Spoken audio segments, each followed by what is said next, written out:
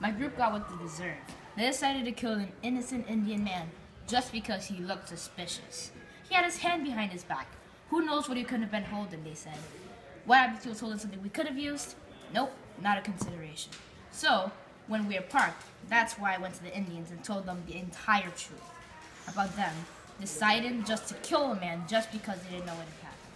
And I said if they wanted to get someone, get the one that made the decision. And after it, I don't feel bad one bit. As a matter of fact, I love the outcome of this. Don't come in my picture.